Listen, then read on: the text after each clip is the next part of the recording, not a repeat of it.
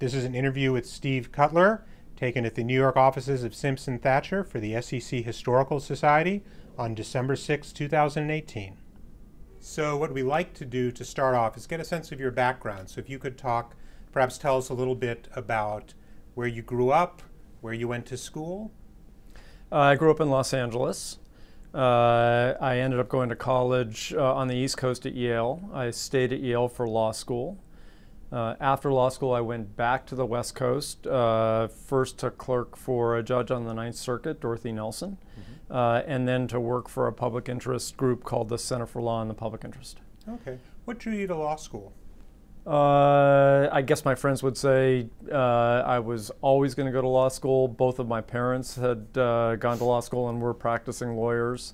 And I just think I always, I probably had a predisposition to legal analysis and the like. So, when you were in law school, did you have any special interest in securities, which obviously your career eventually led you to, or what did you study? Because it's interesting that you went to law school, clerked, and then spent a year in public interest law. Right. The answer is no. I never took securities regulation. I may have taken, I think I took sort of the requisite corporations class. I think in law school, if you had asked me, could you imagine practicing in the securities regulatory arena, I would have said no. I had, when I was in college, I'd spent a summer working on Wall Street, and at that time I had thought about, hey, do I want to go to business school? Do I want to go to law school? And at that time I said to myself, I really want to go to law school, and if I wanted to be part or around the securities industry, I would more likely do it as a principal than as a lawyer. So the best laid the best laid plans went awry. Sure. So you came back to D.C. and you joined Wilmer, Cutler, and Pickering. Right. And you spent a number of years there before you joined the SEC. Can you talk a little about your career at Wilmer, Cutler? Yeah, and that really is how I came to be a securities enforcement lawyer. I ended up doing a lot of work, not particularly by choice at the outset, but soon came to really love it, with in particular Ted Levine, who had been an associate director in the SEC's enforcement division before he joined Wilmer as a partner. And Wilmer had a significant practice built around, in those days, Ted Levine and Art Matthews. Okay. Can you tell me a little bit, you mentioned Ted Levine and Art Matthews as well. What did you learn from them? Hard to know where to begin, because I sort of learned everything from them. I spent probably 2 years working almost exclusively with Ted. It was a very different kind of practice, I think, than you saw in, standalone litigation departments of law firms.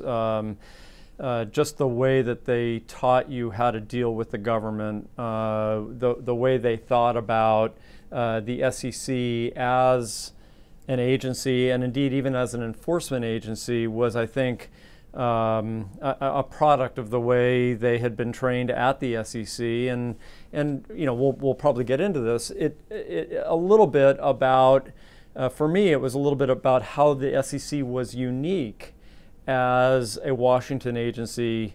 I think in their minds, and certainly soon in my mind, it was the gem of Washington agencies. But it was also sort of different in the way it went about its prosecutorial or enforcement business. And so that was, I think, a very large part of what they communicated to me by osmosis and otherwise when I was working with them. So that might answer a little bit of my next question, which has to do with your decision to leave the firm and go to the SEC. So you'd been over a decade at the firm. You were a partner by that time, I assume. Right. How did you wind up suddenly moving from that to be deputy director, or maybe not suddenly? Yeah, it was pretty quick. I think what happened was Dick Walker, who was my predecessor as the head of the enforcement division, was looking for a deputy. I think he had decided to look outside. One of his close colleagues at the division said, if you're looking on the outside, I've been across the table from this kid, because I was a kid, Cutler. You may want to think about him. I think Dick picked up the phone, talked to Bill McLucas, who had joined Wilmer probably a year earlier from the enforcement staff, and maybe 6 months earlier, I can't remember, but Bill called me and said, hey, would this be of interest? And I said, you bet it would. I mean, I came to Washington in part because it was a place where, you might be in the private sector, but duty would call, and you'd go work in the government on behalf of the people of the United States. I mean, that's how I thought about it. So this was, in my view, this incredible opportunity. I think I immediately picked up the phone and called Dick, whom I didn't know. I think I'd been introduced to once, and I said, when can I start? And it took off from there.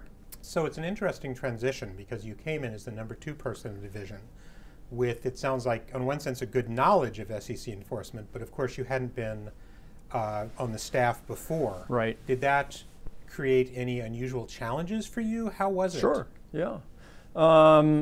Yeah, because look, the agency, particularly, I think back, so this was in 1999 when I started, so this would have been 98. I think, the agency had a long, proud history of promoting from within, and rightly so. I mean, the talent at the place was astoundingly good. So yeah, it was a challenge. I think, there were people who thought, gee, why are we going to the outside?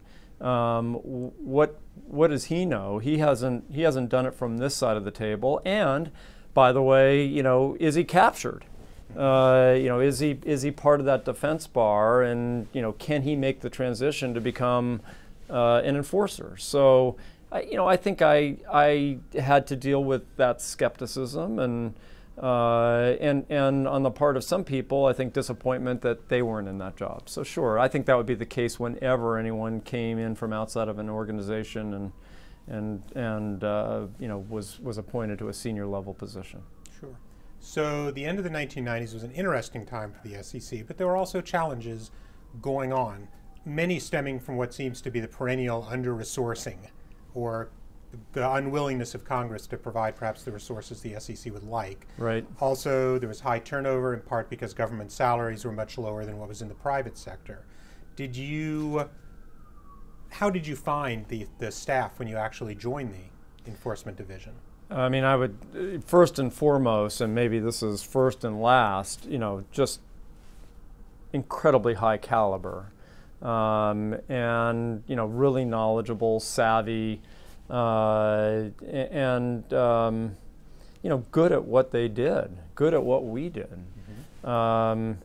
And I quickly learned, I actually still have this incident seared in my head because it was a real lesson to me. I think, I got to the place, I had my own ideas about, the insider trading program and 1+1, disgorgement plus a one-time penalty, and so I remember I put out a memo, and I drafted a memo on how we were going to address certain kinds of insider trading cases, and I sent it to all, and within about 3 minutes, I got back, have you thought about this? Have you thought about that? What about this other thing?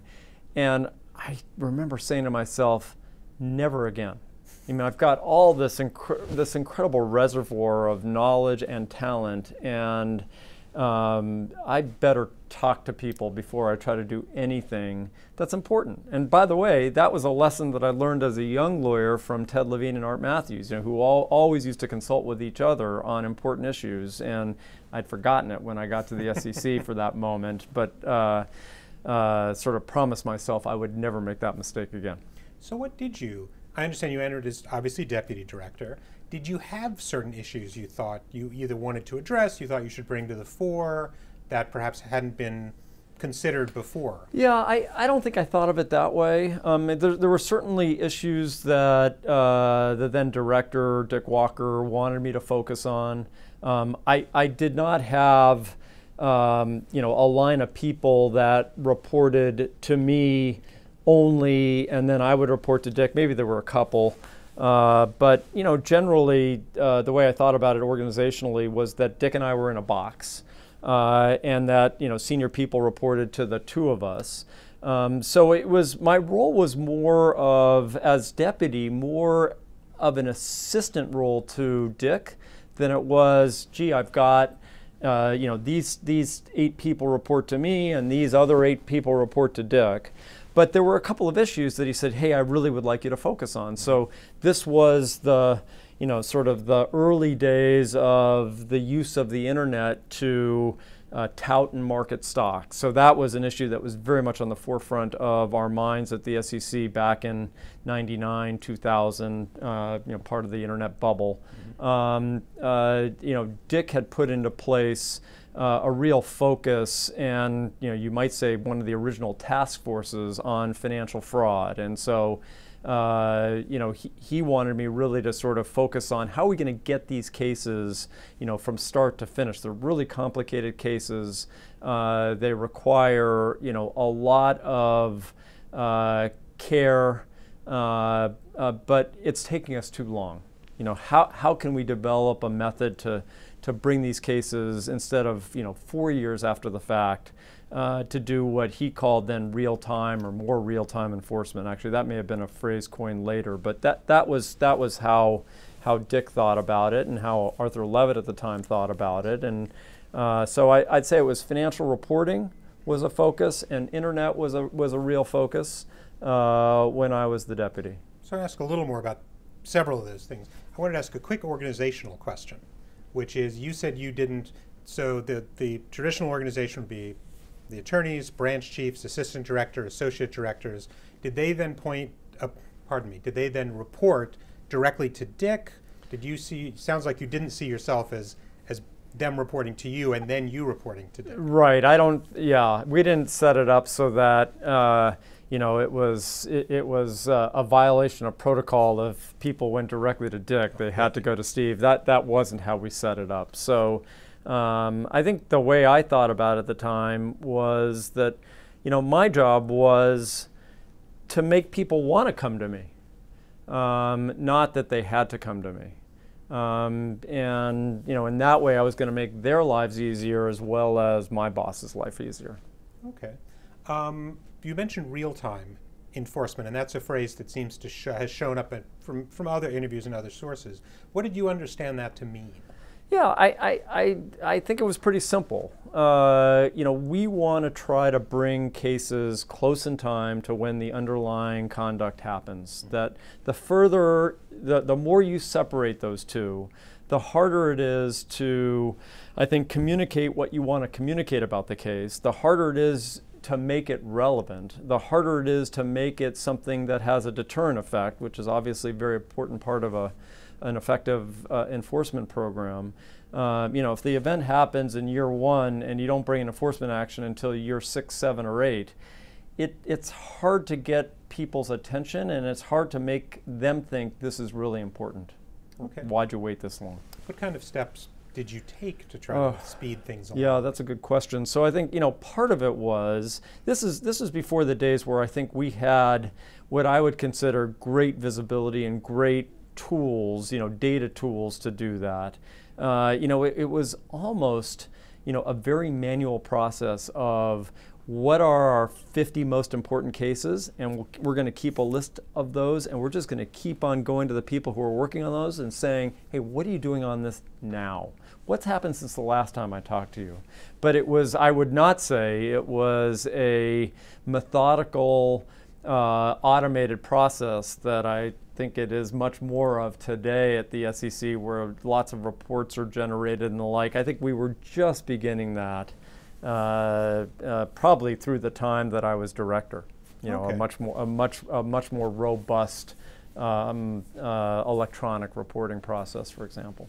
And you mentioned Financial Fraud Task Force, and I find that interesting because you're talking about 1999, that period when I would think of the great financial frauds of the period you were at the SEC is starting at the end of 2001. In other words, a couple of years afterwards. Do you know why Yeah, I think it dated back to Arthur Levitt, who really, I think, saw something that maybe others didn't see, which was ultimately captured in his famous numbers game speech, and he thought that there was a lot of shenanigans going on in financial reporting, and I think I think under his leadership, and Dick was the director at the time, there was a real focus on, gee, we better bring these cases, we better focus on this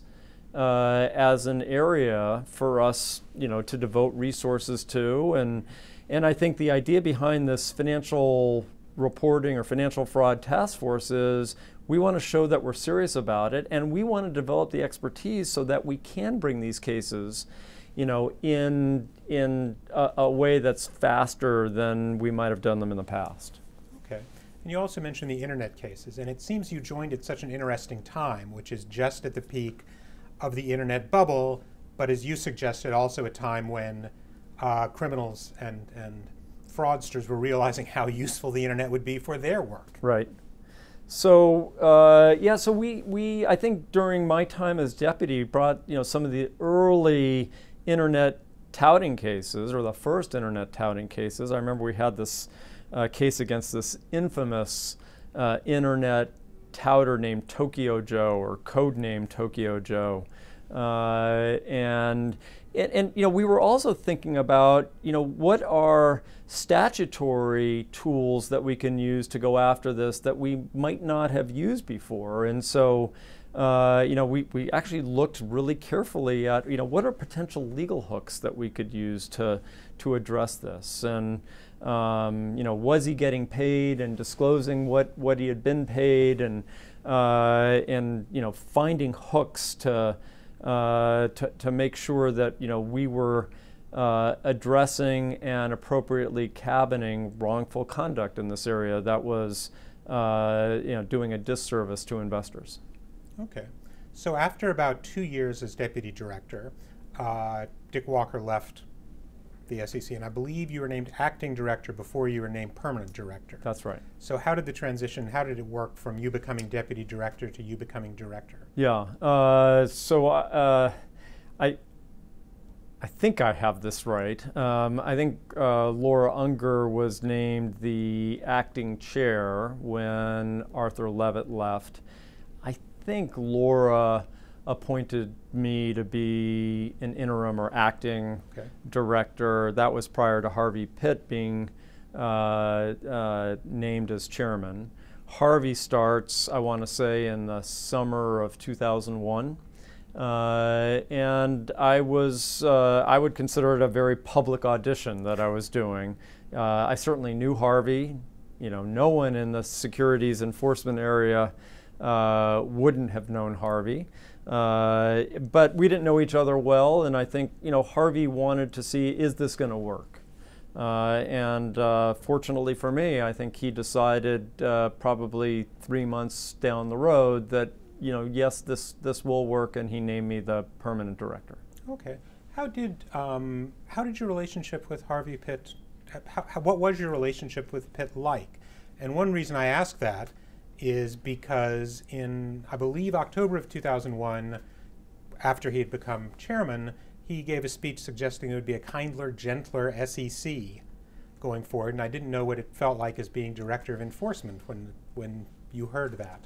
Yeah, obviously that ended up getting a lot of attention, probably even more so in light of events that transpired. So I think in some ways it was really unfortunate timing that you had the top cop for Wall Street talk about kinder, gentler, and then probably within months, if not weeks, you had Enron collapse.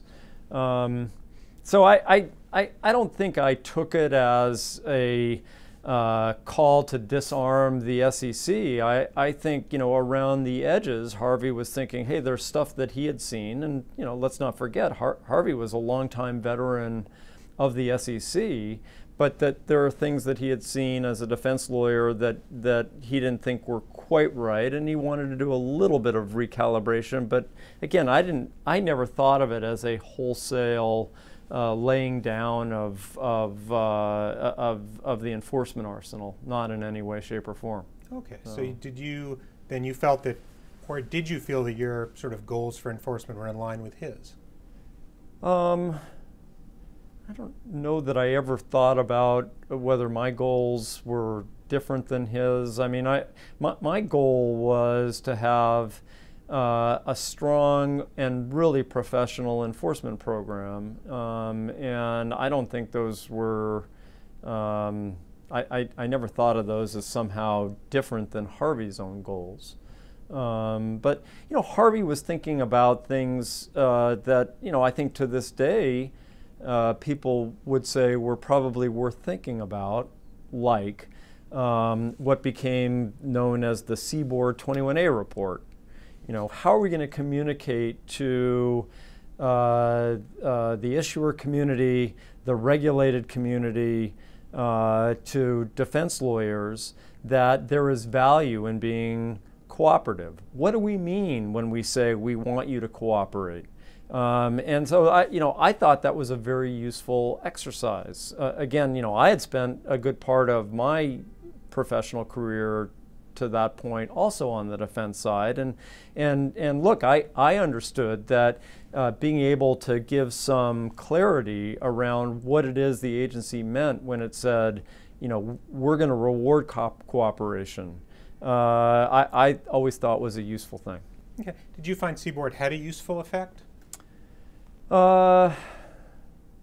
That's an interesting question, because I think, almost immediately upon the issuance of Seaboard, we had Enron collapse. I think the world changed a little bit, and so I think one of the challenges we had as a division was, as we were changing or recalibrating how the SEC was going to think about sanctions and penalties and its use of its arsenal.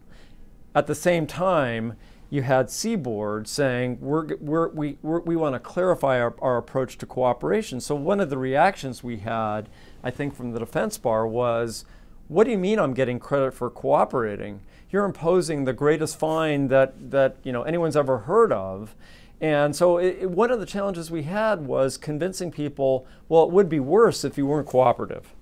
Because it was hard for them to see that if all they were looking at was past precedent.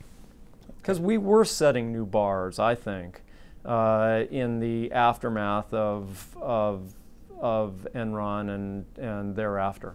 And I suppose that's a nice transition to what must have been a very dramatic period during your time at the SEC, which was the exposure of Enron at the end of 2001, WorldCom very early in 2002, and then a series of other scandals, Global Crossing, Qwest, and others that immediately followed it. Right. So how did that, I suppose I want to ask you a little bit about some of those particular things, but as a start, how did those series of exposures coming so close together change your work or change your perception of what was going on for the job of the enforcement division? Yeah. I think certainly it did result in a different mindset around penalties and sanctions generally. And if you, I guess you have to remember the Commission's penalty power outside the regulated entity world, was relatively new, and if you really look back at the agency's history, and if you talk to the people who trained me as a securities lawyer, like Ted Levine and Art Matthews, I don't think they thought of the agency as first and foremost an enforcement agency in the sense that we probably do today, which is we're going to penalize. I think they thought of enforcement as we are going to induce good conduct going forward. And I think, I think one of the things that Enron did is it really accentuated this look backwards, if you will. And part of that look backwards was, we are going to start getting a lot tougher when it comes to penalizing misconduct. This isn't just enjoining you going forward or having you put in place, a whole new set of policies and procedures. We are going to try to make this painful because we think that's an important part of the Commission's role in deterring misconduct. Okay, so I'm actually going to ask, I want to return to these cases in a second, but the first case in which a penalty really appeared to be very large and get a lot of publicity was actually Xerox in, I believe, 2001. And looking back, of course, the penalty imposed was $10 million, which seems quite small compared to what came over the next couple of years. Right.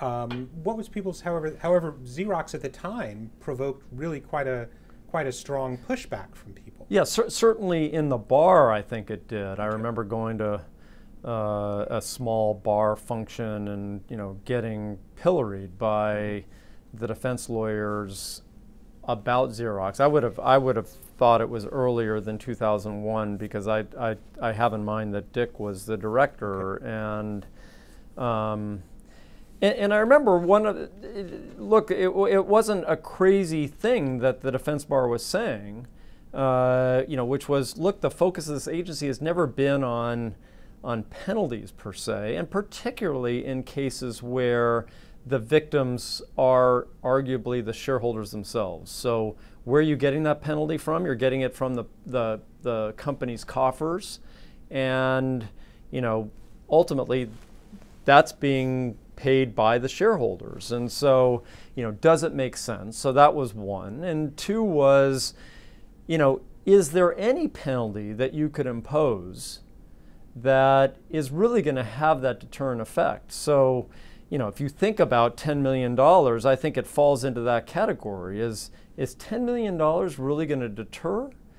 Or does it deter because of the reputational impact that imposing a penalty of $10 million when in the past you hadn't is going to have? Is it going to have that reputational impact? Well, if that's the reason, then aren't you saying that $10 million is not going to be enough for the next one? The next one's going to have to be 20, and then it's going to have to be 50, and then it's going to have to be 100, and I think some in the defense bar around the 2000, 2001, 2002 era would say that's what happened, that you got into this spiral because you had to convince the world that this was important, and one of the ways to do that was to say it was higher than the last one. So where did the push for, because it really was quite dramatic, and within a few years the number of penalties just increased enormously. Yeah. Where did the push for that come from? Yeah, internally, externally? I would say both. Okay. I recall being in a meeting with the director at the time when I was the deputy, Dick, and our chief accountant, Walter Schutz. He was the chief accountant of the enforcement division. And Walter, in his stentorian voice, said to the room of assembled people, and this was all internal enforcement folks, I think the penalty in this case should be $100 million. And we all were just taken aback. I mean, at the time, I think Xerox was the highest penalty in a financial reporting case at 10, and Walter was saying 100. And I think Walter beat us to the punch a little bit. He was saying, for this to matter to companies, it has to sting, and it has to be significant. And in the world of Xerox, I think what Walter was saying, he didn't say it exactly this way, 10 million is just not going to feel that significant. So certainly there were people inside the building, and then as I think the commission changed over time, and you had new leadership, and then I do think Enron and WorldCom really changed the calculus. I think there was a lot more of a clarion call inside the agency, but at the same time, you certainly had people outside the agency saying, what is the SEC a tough enough regulator? If it has the tools to impose significant fines, why isn't it using those tools? And I think that was a challenge for us. I don't think we wanted to become another DOJ. That we did think of ourselves as a different kind of enforcement agency than standalone enforcement agencies. We had other tools. We were concerned about the integrity of the markets, and if we could make the markets better going forward, that was still going to have to be the focus. So it was a challenge for us to find that right ground, between not looking backwards and penalizing in that sense at all, to being only focused on that, and we didn't want to do that either. Okay. And as you mentioned, there was some outside criticism of the SEC in 2001, 2002, after the series of crises. Did that, I suppose, you must have been aware of it. Sure. Did that necessarily change the approach you took? How did it affect people? Yeah, I mean, look, we should probably get more specific about what the criticisms were and where they were arising from. But look, I like to say, no one does a job in a vacuum. And was the SEC mindful of outside criticism? Yes, and I think particularly in the wake of the Enron collapse and WorldCom, the SEC went from being a business section agency to being a front section of the newspaper agency. That was a very different thing, at least in my lifetime as a securities enforcement lawyer. The place, I think, in some ways became very interesting to politicians, to Congress in a way that it hadn't been at least as interesting before.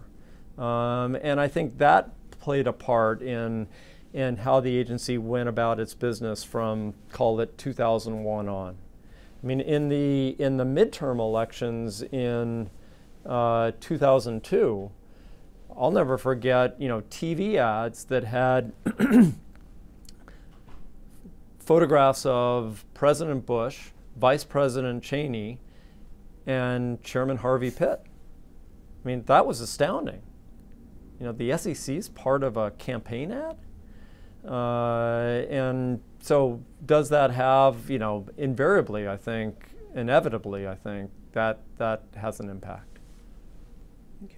And I know it's been suggested that, in fact, at a roundtable a while back, that this might actually have been a result of much greater media coverage of business in general. For instance, 1999-2000, constant coverage of the rising stock market and rising NASDAQ in a way that simply hadn't occurred, say, 10 years before. That the internet bubble, the internet business as a whole suddenly became front page news in the rapid growth of these businesses. Yeah, I think that's fair. I mean, you saw the rise of CNBC. And I think, in some ways, covering markets became, for at least a large part of America, a little bit like the sports section. It was interesting in a way that maybe it hadn't been before. So getting back to the Enforcement Division and the activities of 2001, 2002 in financial fraud, what role does the director play when you have multiple investigations? I think by late 2002, someone had commented there was a restatement literally. A company was restating its financials every day. What did that actually mean for your work, since you obviously weren't running a particular investigation? Right. I think a lot of it was making sure that we had the right resources devoted to the cases, that we were pushing aggressively to get them investigated and done, that we were trying to be innovative in the way we went about investigating cases. Maybe instead of tying up every loose end so that we could get the nth defendant thinking, gee, let's focus on the company and the top 3 defendants and think about it that way. I should say prospective defendants or possible defendants. So you know, you're right. You're thinking about the division programmatically. Do I have the right people working on cases? You know, when Enron broke, I went to my deputy director, Linda Thompson, and said, I want you on this like every day. And so, you know, you might use different approaches on different cases. Certainly I wasn't involved in the actual investigations, but I was getting, you know, briefed and rebriefed very frequently on these big, high-profile, important matters to make sure that we weren't letting balls drop. And, you know, always with the question in mind, you know, where are we going? When are we going to be finished? You know, what do we think this involves? Look, I will forever give Harvey Pitt credit. When WorldCom broke, Harvey said to me, we're bringing this case tomorrow. I mean, the day after WorldCom announced they had misstated their financials. And my reaction at the time was, we can't do that. And I think that was my out loud reaction. And Harvey said, yes, we can. You can do it. And I went back to the staff that I'd assigned to the case and said, can we bring this case tomorrow? And I think I got the same response. You know, are you crazy? That's not the way we can't do that. But we could. We could. So, you know, I think bringing that sort of, you know, we can do this. It doesn't have to be exactly the way we did it in the past. You know, sensibility to it was part of my job. And indeed, excuse me, I think going back to Dick bringing me into the agency, I mean, I think he would have said, I think that's what he would have wanted is, look, I want people who can think about this differently because they haven't spent the last 20 years here. And I think, you know, everybody knows it's harder to think about doing things differently if you're the one that's been doing them that way for a long, long time. So that actually raises an interesting question, which is what was your approach to managing the fairly large and sophisticated and very talented staff, enforcement staff? Yeah. Well, part of it is, do you have the right people in the right places and letting them do their thing? And you know, a lot of really good management is finding the right people, and so certainly that's part of it. And part of it is, you know, going back and sort of wanting accountability.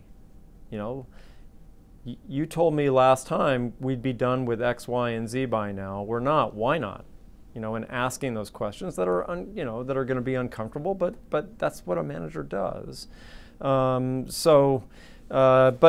yes, it's a challenge. You've got, I think at the time you had 1,000 people or 900 people spread out over, you know, probably a dozen offices, and a tradition within, you know, the regional office structure of a lot of independence.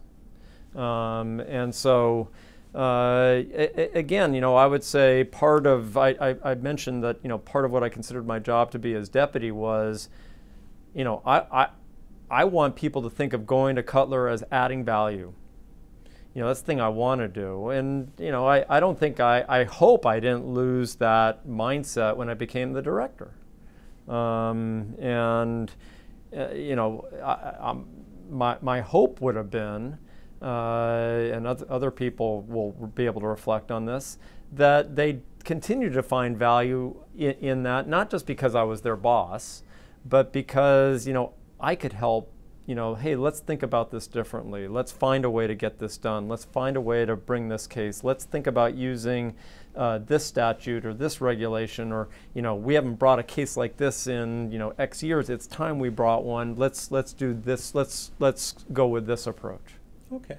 As a quick follow-up, you mentioned the regional offices. What was your relationship to them? It was very good. Okay. Yeah, I would say it was very good. Okay. Yeah, look, some of them at the time, I think it was better with some than with others. The agency had gone from this was before I got there, but where regional heads were reporting directly to the chairman, to regional heads then reporting to Bill McLucas, was then the director certainly for enforcement matters. And so, I think we were still probably experiencing, when I got to the agency as deputy, some growing pains around the switch. Because I think, a lot of the regional directors liked the notion that they were answerable only to the chairman. But I think, look, one of the things that we wanted to do, and one of the things that I was certainly, I think, focused on when I was the director, was we want a national program. We don't want it to be the case that if you bring a matter in Los Angeles, it's going to look really different from a matter that's brought in the home office or brought in New York. We wanted there to be consistency of priorities, consistency of approach, knowing that geographical differences were going to create differences in priorities. That there were going to be more of broker-dealer cases in New York than there would be in Denver. Okay. Yeah.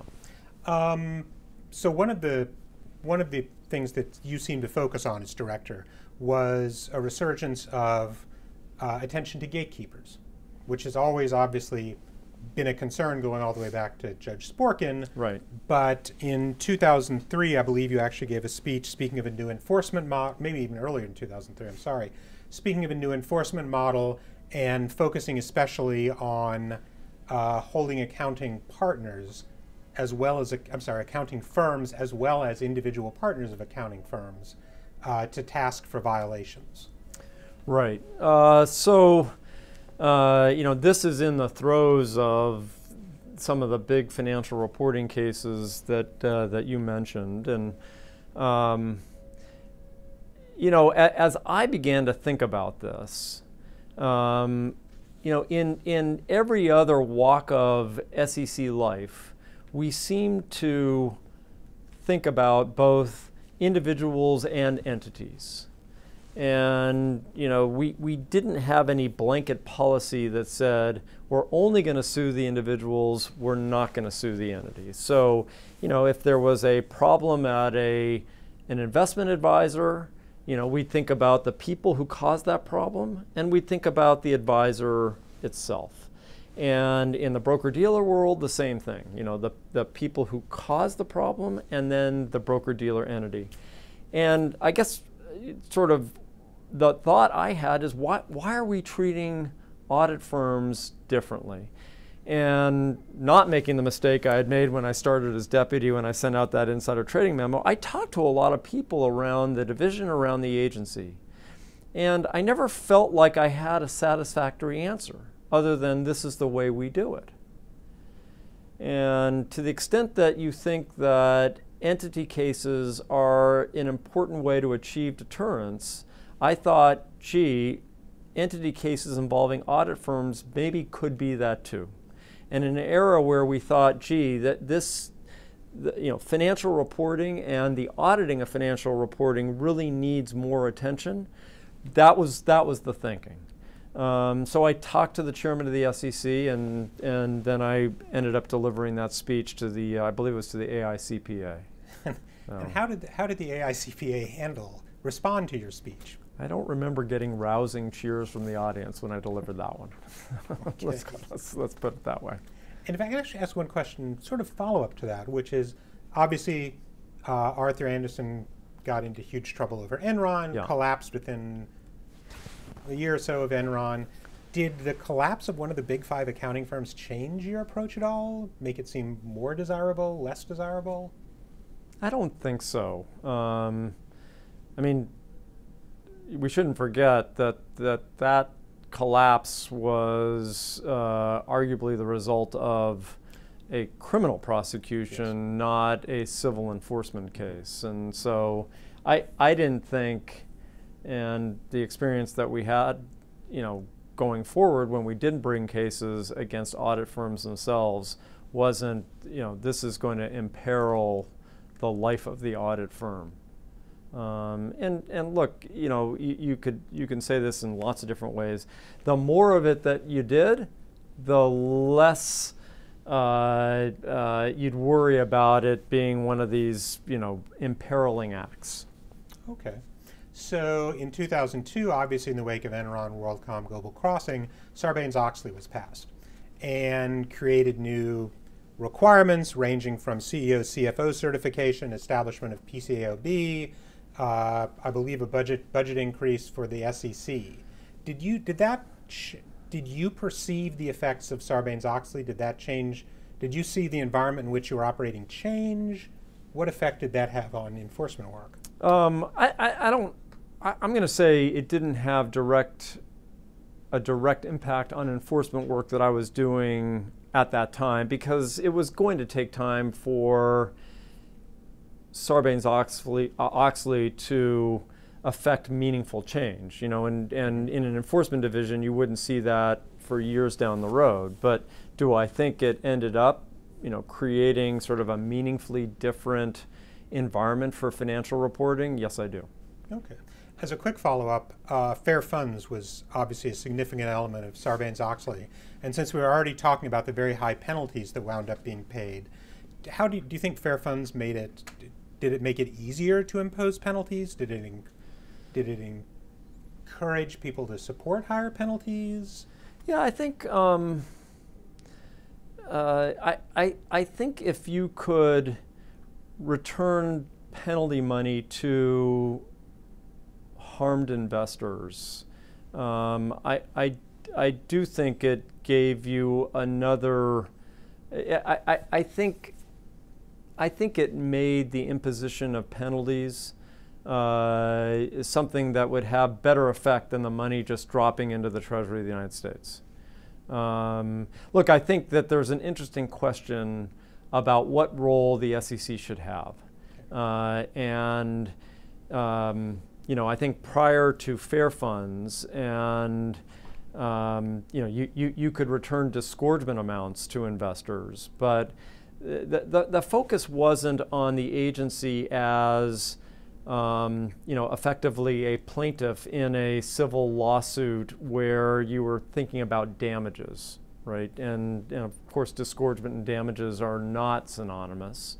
I think there's a legitimate question to be asked about whether, penalty money going to harmed investors, and when you're creating sort of billion-dollar funds or just huge funds for monies to be returned to investors, you've further changed, I think, what the mission of the enforcement program of the SEC is. But I think we were already beginning to walk down that path.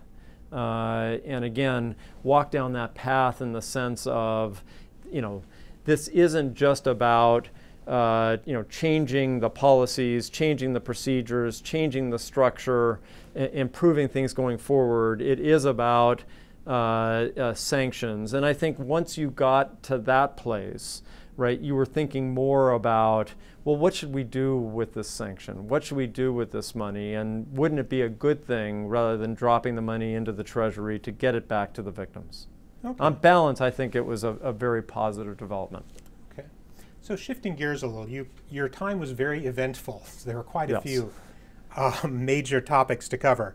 And I want to move on to a couple of things that came up in 2002 and 2003, which were, first of all, the conflict of interest, analyst conflict of interest on Wall Street, and then mutual fund, both late trading and market timing.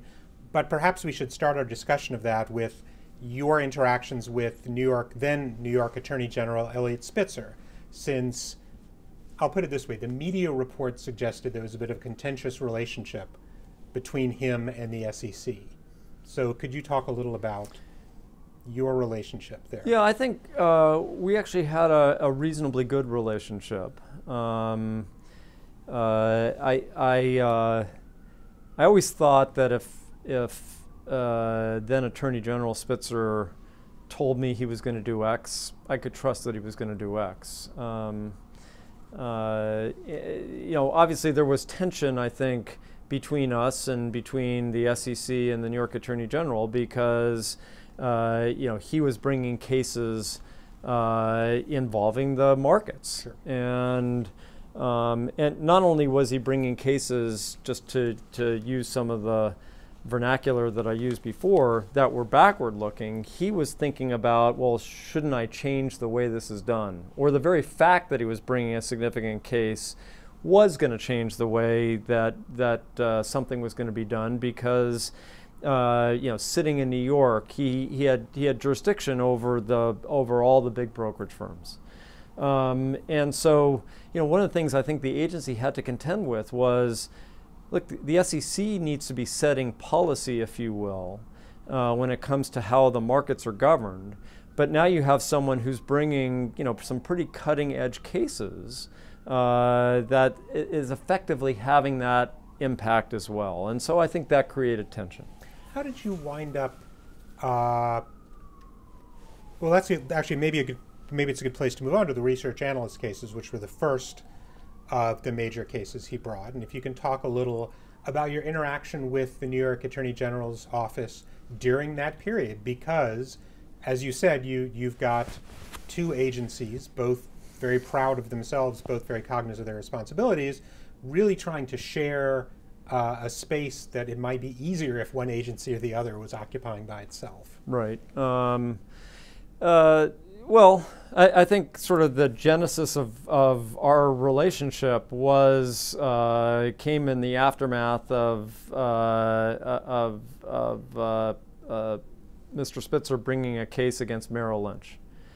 And I think I remember him calling me up, and we had a bunch of mutual friends. I don't know that we had met previously, and he had just brought the case and went into court seeking a temporary restraining order against Merrill Lynch, and he got it from the New York state judge, and he called me up and he introduced himself and said, "I'm being told by Merrill Lynch's lawyers that I've just put them out of the mutual fund business."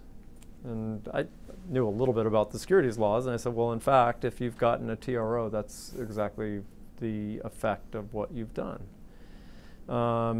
So, he wasn't a securities guy. He was the New York Attorney General. He was a state enforcer. So, we had different orientations. But look, I think, to his credit, I think Elliott recognized, pretty early on in that research case that, he couldn't do that himself. He couldn't do that case, nor should he do it himself, that it was important to get the SEC involved because it was going to have an impact on how the securities markets worked, how research was done on Wall Street. And, we had, frankly, more resources to deploy. I do think in the course of that, I think he recognized that politically he had done something really, really interesting, which is, he was able to say, I did this, the SEC didn't. And in some ways, politically, that was more effective than being able to say, I did this, I went after this bad guy. And so, again, that probably heightened the tension. Because it enhanced the criticism I think that the agency was getting because it didn't see the research analyst problem. And when I've thought about that in retrospect, I think part of that is because the SEC was in a way too close to the evolution of research on Wall Street, that it saw it. That it saw what research looked like in 1975 when brokerage commissions were deregulated. And it was there every step of the way, from 1975 to 2000. And I always say when you're in the middle of something, when you're in the weeds of something, it's much harder to actually look at it anew. So if you were able to look at the practices in research on Wall Street in 1975 and then look at them in the year 2000, you would have seen an incredible change in how that worked. You would have seen research analysts that had been sort of part of, in some ways a backwater on Wall Street, to research analysts being rock stars, being on CNBC, making investment banker type salaries, being evaluated by investment banking. I think these were all things that happened so incrementally that it was hard for an agency that was actually, seeing those things happen incrementally to see the bigger picture. And so in some ways, the fact that the New York Attorney General's office wasn't part of oversight of regulated entities may have helped them to see that in a way that the agency didn't. Okay, quick question. So you said it was beneficial politically to point to the SEC, politically for the cases he was bringing, politically for him personally? I think for the Attorney General personally. Okay. Yeah. So roughly a year later, you reached the global settlement, which actually had both a backward-looking and a forward-looking element. Backward-looking, $1.4 billion paid in various ways. By maybe 10 firms. Yes, yeah. but not an individual firm, by 10 firms. But also restructuring of how analyst work was done. Yeah. And I'm curious, how did you, and this was obviously the Attorney General's office, the SEC, might have been a couple of other agencies as well, but you are clearly the big Yeah, actually, we ended up working with the NYSE, with the New York Stock Exchange, with the state securities regulators through NASA. So there were quite a large number of regulators at the table. I would say that the SEC took the lead on the forward-looking, prophylactic piece. Mm-hmm. How are we going to prevent this from happening again? How are we going to think about where research analysts sit within Wall Street firms? That's where I think we had the expertise. And I think, the enforcement staff used to make fun of me. They'd walk into my office and I had on my computer screen for weeks on end the appendix that served as this template for how this is going to be done going forward, that all the firms agreed to. And part of the reason why I was personally involved in that is that was my area of expertise. Before I came to the agency, when I worked in private practice, I did enforcement stuff, but I did broker-dealer regulatory stuff too. So I understood the stuff, and the agency more broadly, obviously with market reg and with OC, had the real expertise. I think that was going to be a question. How did you, who within the SEC sort of came together to design that forward-looking? Yeah, so I would have said it was, within the agency, it was OC. It was Lori Richards, who was then running OC, and it was Bob Colby and Annette Nazareth in market regulation. Okay. Yeah. And I don't know if this is the best place to ask, but I'm curious, thinking about the interaction of enforcement and regulation. The phrase is used to describe the phrase regulation by enforcement is occasionally used to describe some things the SEC does. Sometimes descriptively, other people have used it more critically. And I'm curious about your view of how enforcement played into regulation. You've suggested a bit already. Yeah. But if you could expand on that a little. Yeah. Again, I mean, look, I think regulation by enforcement means different things to different people. If what you're doing is calling something unlawful that you don't have a statutory basis or a regulatory basis or rule basis, I should say, for calling unlawful, and that's what people mean by regulation by enforcement, I think that is problematic. And no one should forget that a lot of the agency's enforcement docket is resolved through settlement. And so, there's a lot of agency-made law, if you will, through the cases the agency decides to to bring and settle. And so you have to be very careful that you do have a proper statutory or rule basis for any enforcement action. And look, I hope I recognized sufficiently at the time, and certainly I've been sensitive to this in my life on the defense side.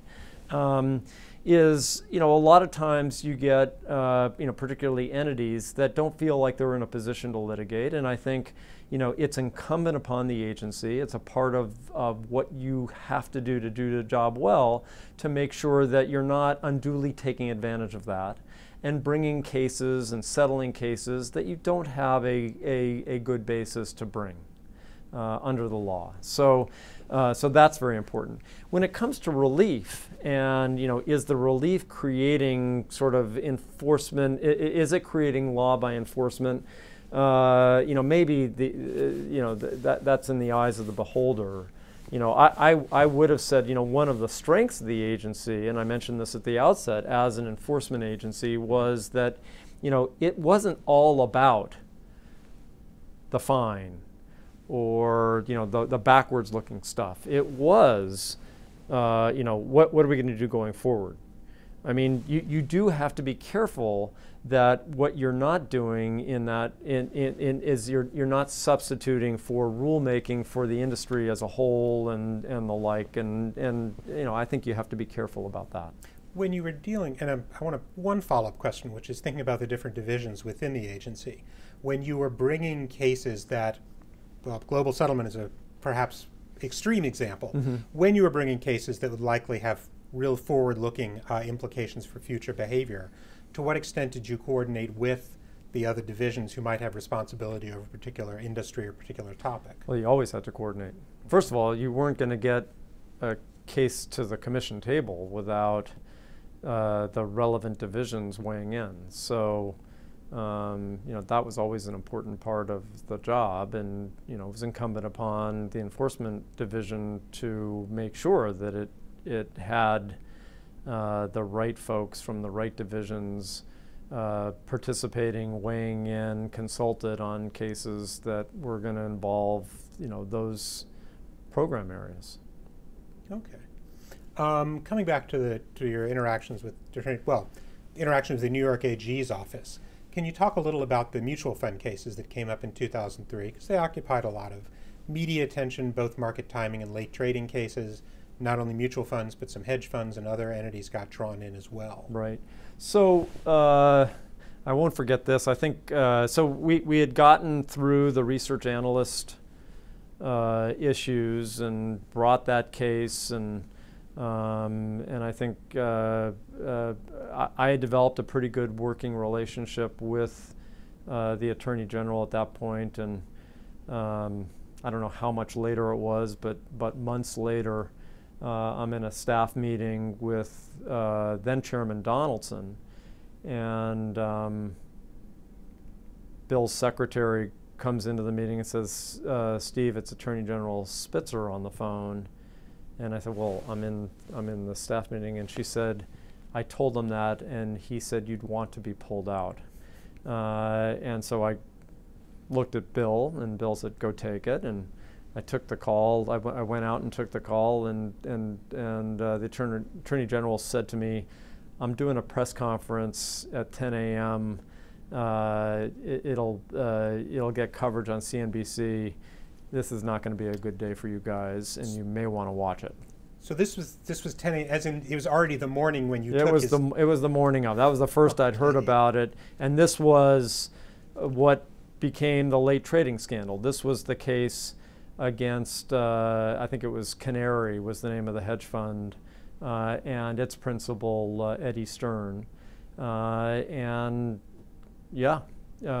Attorney General was bringing this case involving the mutual fund industry, and so we were in a similar position where somehow we didn't see this. Now this was a case where I would say, unlike the research analyst thing, which you could argue was sort of in broad daylight but incremental, I think this was a case that I think wouldn't have come to anyone's attention, didn't come to his attention absent a whistleblower.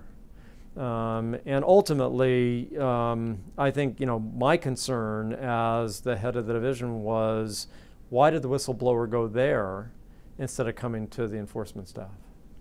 I actually picked up the phone and called that whistleblower once her name became public and said, we want to get better. This is what we do. Why did you go there? And what did she say? I think she was too polite, and I think I told her she was too polite, and I think she said, well, her sister it had something to do with her sister, and her sister had seen the Attorney General, and it wasn't a very satisfying explanation. At the same time, I also decided to explore what it would be like to be a whistleblower trying to navigate the SEC to get to the right person. So I remember calling up, this is in the days before caller ID, and saying, I have a complaint, about, I think I've seen some misconduct, can you, and it was really hard to get through to the right place, the right division, the right person, and I think it had us rethinking, what was that process? Yeah, I think, for us, that was the big deal. Again, with mutual fund market timing and late trading, we now had sort of a little bit of a template from the first one, which was, okay, well now it isn't just Canary. We got to make sure that this isn't happening more broadly. And working together with my colleague Lori Richards, I think Lori sent out immediately like letters to 100 different mutual fund complexes. We want to understand your policies, your practices, and indeed we saw this happening at a lot of different places. So ultimately, this didn't result in like a single big bang global settlement. This was case after case after case. So once perhaps Attorney General Spitzer announced the initial cases, after all that occurred, did you manage to work better with him in this case? I think ultimately we worked pretty well with him on the research analyst case. Yes, I think we worked reasonably well with him on this case. There were always hiccups along the way. But I recall it as, at the end of the day, it was fine. Okay. I think, again, from a public perception, politics perspective, he accomplished what he needed to accomplish by bringing that first case. Okay. Another matter that was prominent during your time was IPO allocations, and really, obviously, these would have occurred in 2000, 1999, the top of the boom, but the enforcement matters came about under your watch. Right. The various spinning of hot IPO allocations, and I'm curious how those, because eventually the charges that resulted were very high profile. Yeah. And I'm curious how that came to your attention and how you pursued it. Yeah, so that was, my recollection is that came via an anonymous letter. That did come to us, that didn't go to the New York Attorney General, and I think it actually came to the head of the exam program in New York, and Bob Salazzo, or at least came to his attention, and he collaborated with the head of the New York regional office, Wayne Carlin, and they did a cause exam of a firm and found, at this particular firm that there were some problems in the IPO allocation space, and in particular, I think previously people had been focused on, were IPOs being allocated, IPO shares being allocated to those who paid the largest commissions, and from a legal perspective, it was that was a challenging case. This was what we were seeing now was something different, which was are IPOs being allocated to the CEO or the CFO of another tech company that's still private but is going to go public, and now we'll have a better chance of doing that underwriting if we allocate this hot IPO to the officers, or in some cases directors, of a prospective client. And I think it was that anonymous letter and then the cause exam that followed that ultimately resulted in some pretty important cases. Okay. One issue that you sort of raised during your term was a conflicts of interest program. And I think you actually gave a 2003 speech suggesting that conflicts of interest, that a variety of firms under SEC's watch needed to pay much greater attention to conflicts of interest. And I wonder if you can talk a little about why you decided, well, first of all, why did you decide that was an important issue to address? Yeah.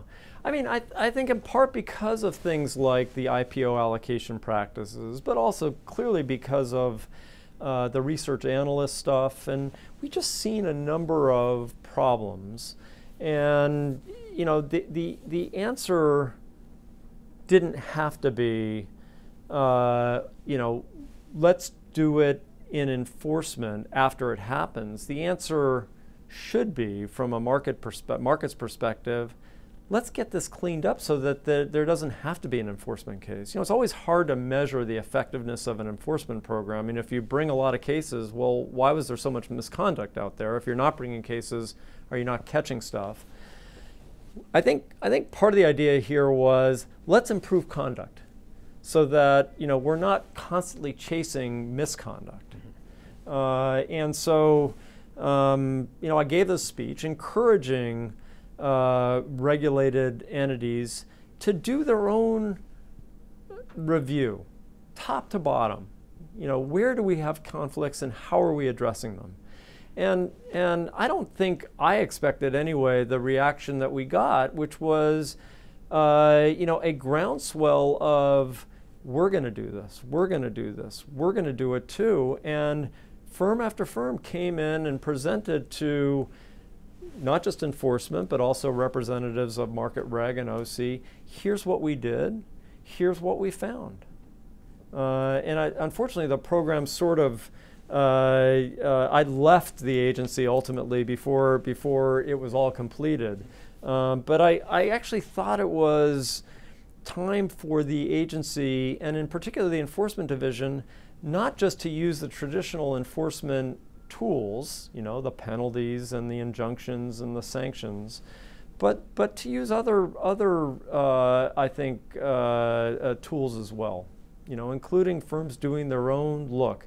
What we didn't do, and this was the challenge, this is what was challenging, I think, for the Wall Street firms that were doing this review. I think they weren't used to coming in and talking to enforcement about problems without getting wrapped. Okay. And we didn't want to make a blanket promise. You know, if you come in and tell us, no matter how bad it is, no matter what it is, we're not going to bring a case. So we left that open. We said that's not our objective here, but we're not going to give you an ironclad promise that if you bring us the equivalent of first-degree murder in the securities realm, that we're not going to go about punishing you. So they weren't just bringing in, here's a new program we adopted. They were in fact bringing in problems they had identified. Issues. Let's put it. Well, they would have said at the time, here are issues that we've identified. Yeah. Fair enough. Yeah. And you think so? Why do you think so many firms got on the bandwagon? You know, look, part of it may have been that other firms loudly announced that they were doing it and they didn't want to be perceived as not doing it. I think part of it is, look, they wanted to get ahead of this stuff too. I think, you know, they had seen, you know, some pretty serious sanctions levied on them, and it was not pleasant. And so maybe those had the deterrent effect that they had, which was, at least in this context, making these firms more amenable to, hey, let's look ourselves. I don't know. Okay. I'd like to ask about one other area that is sort of a perennial with the SEC, which is insider trading. But it clearly waxes and wanes. There are times in which 1980s or perhaps around 2010s when a lot of attention is paid to insider trading, other where it seems to be a much smaller part of the overall enforcement portfolio. Right. What happened with insider trading during your time? And I'll mention there was obviously a very famous case, which was the Martha Stewart case. Right. You know, look, it will always be, it is perennially a part of the SEC enforcement docket, as you suggest. I think, you know, sort of taking that as a given, it is going to ebb and flow. Part of that's going to be a function of what's going on out there, and do people remember the lessons of, Boesky and Milken and so on and so forth, and more recently, do they remember the lessons of Raj and so on and so forth? So, I think that's always going to result in sort of a different level of activity that you're going to go get. And the other is obviously, where is the agency most focused? And it will always be focused on insider trading, but is it also focused on financial reporting? Is it focused in today's world on cybersecurity? Is it focused, on retail investors? Whatever it is, and you have a finite body of resources when you're running the SEC's enforcement program, and so that's going to have an effect on how many cases. So I would say during my tenure, it remained, one of the perennials, and there were a bunch of cases, but it wasn't like the 80s. And it wasn't like the last few years, where we've had sort of a rise in the level of insider trading cases again. Okay. If I could ask, I know we're sensitive for time, but I want to ask a little about the individuals you worked with. You've already talked a little about Harvey Pitt. Yeah. I wanted to ask a little about Arthur Levitt and William you can add more about Mr. Pitt, but about Arthur Levitt and William Donaldson as well, and both your interactions with them and your sense that how the chair sets a particular tone or direction for the agency. Yeah. So Arthur, was in probably year 6 of an 8-year tenure when I came to the agency. I was the deputy. So, while I had a bunch of interaction with him directly, I also had a bunch of interaction through my boss, Dick Walker. He was a great chairman. And I would say he's one of the best managers I've ever seen. I think it didn't take more than a couple words from Arthur to, I'll use the word persuade someone that he or she should be doing something. So he was, I would say, very effective as a manager. Someone who had vision. We talked about the numbers game speech, and politically very savvy. But I guess I should say, sort of put all that in a package together with this, I think, sort of relentless focus on the investor. So he was a great chairman. Bill Donaldson, I worked for directly, and I think he was exactly the right person at the right time for the agency. I think the agency was listing some, and Bill had this, pull up your socks mentality. He also, I'd say, was very savvy and understood Washington quite well at a time when I think that had become more important. Was able to, I think, get along with the rest of the commission, which was something that was very important. Focused on the right issues.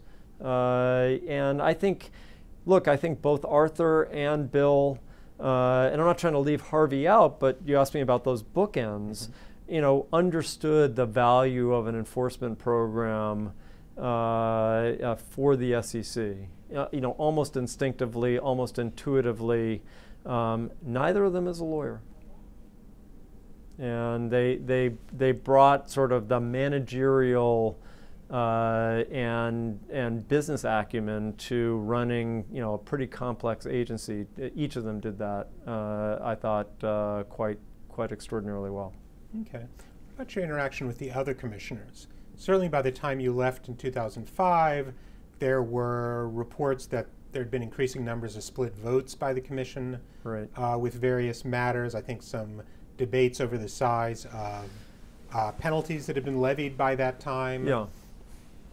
I'd say that the commission became a little bit more acrimonious in my latter years there.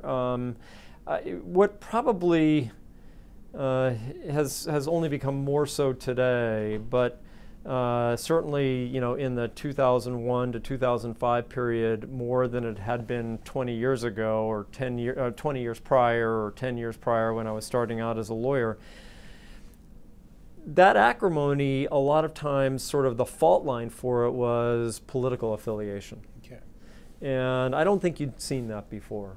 And again, I think as the agency became more important politically, as it became front page news rather than just business page news, I do think there was a focus on the agency by politicians, and a sense that if you were a Democrat, here were the positions. If you were a Republican, here were the positions. There are obviously exceptions to that. I actually think Bill Donaldson in particular was able to navigate that quite well, and probably would have defied in a number of instances sort of categorization like that.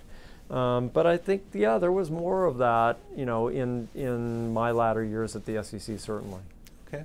What about any other individuals at the commission? And I ask because so much attention is paid to the commissioners, the chair, perhaps people in a very high-profile position like director of enforcement. Are there other individuals who really stay with you or that struck you during your time? Well, certainly, the people I worked with in enforcement, and Linda Thompson, who was my deputy and then my successor, and the folks who headed the trial unit, David Kornblau and Peter Bresnan, and the heads of the regional offices and some of the associate directors. And we talked early about the focus on the internet, and John Stark started that office up. And so there are plenty of people in the enforcement division. I mean, sometimes when I go back and think about sort of the consummate professional, the market surveillance unit of the enforcement division was led by Joe Sella, who did it for years and years and years, and not one of these sort of celebrated, the outside world didn't really know who he was, but boy, was he good. Look, there were plenty of people. Okay. Outside the division, I would have said my closest confidant was Lori Richards, and we collaborated quite closely. But the two general counsels that were there when I was there, actually there were three of them, Harvey Goldschmidt, who then was a commissioner during my time, and David Becker, and then Giovanni Prezioso. I mean, the three of them were just three spectacular lawyers. I probably would have gotten myself in a lot more trouble without having their advice on a frequent basis. Okay. So in closing, I'd like a little reflection from the position you're in now. And one of the reasons I wanted to ask this is you left in 2005. And after a short period of time at a firm, you wound up at J.P. Morgan Chase for many years, which, while a giant financial firm and regulated by a lot of people, certainly has plenty of units that are regulated, or several units that are regulated by the SEC. Right. Having been there over a decade, looking back, did that change your opinion of enforcement? What did it sort of I suppose it gave you a different, coming to New York, taking that position would have given you a different perspective on what the SEC actually does. I don't think it gave me a different perspective on what the agency does. Okay. Or maybe its impact. I think I did have a perspective on how it was doing what it did. Not necessarily in ways that I was always happy about when I was on the receiving end of enforcement inquiries and cases in a couple of cases. What you have to remember when you do this as a lawyer and you do this on the defense side as well as on the enforcement side is, the agency has a job to do. And how that job gets done does change over time. And that's not necessarily a bad thing. In fact, I would say generally it changes for the better. My hats are off to the people who are running the enforcement division today. I think they're doing an incredibly effective job, and they're not doing it exactly the way their predecessors have done it, and all the more power to them.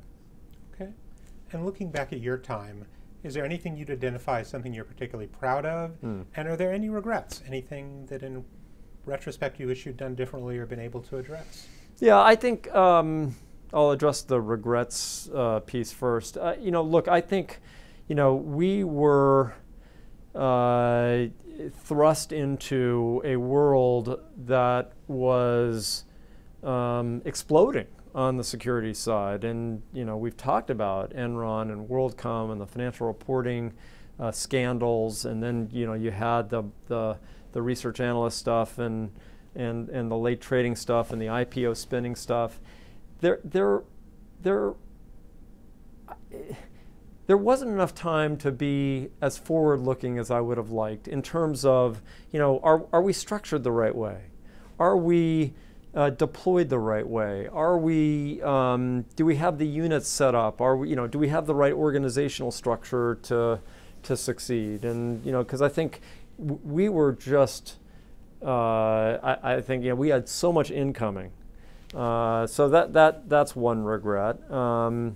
I think, in terms of what I'm proud of, I think we brought some incredible cases under a lot of stress and a lot of strain, and always did so, in my mind, in an incredibly professional way. And, while I mentioned earlier in this conversation that, are you mindful of what's happening in the press and the criticism? I don't think we ever lost our bearings.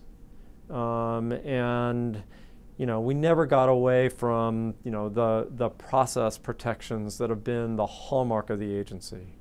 And while another, regulator or prosecutor could go, yeah, I'm bringing that case and there's no Wells process here and I don't have a commission, we never lost sight that one of the strengths of the agency is, all the protections it brings to bear. One of the strengths of the agency is that it isn't just about the size of the fine. It's about, improving markets. And I think we always, sort of hewed to that mission, and I'm proud of that. Well, thank you so much for your time. We really appreciate it. Yeah, my pleasure.